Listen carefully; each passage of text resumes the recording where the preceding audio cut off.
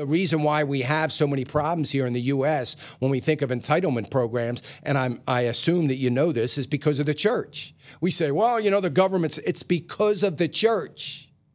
See, entitlement programs came about because the church decided that they could no longer do their job by influencing the world for the kingdom work that ought to be done. They've decided that it became too taxing for them to feed the hungry or the poor, take care of the widows, take care of the orphans.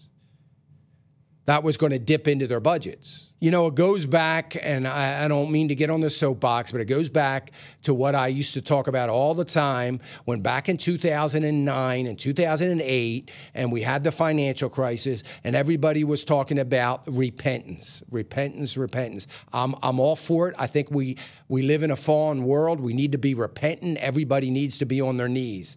But the thing that aggravated me about it was that churches were all talking about repentance when the repentance has to start at the pulpit. It was as if the church was saying, hey, it's all about you people, all you Christians. Get your act together and start creating some, let's have repentance.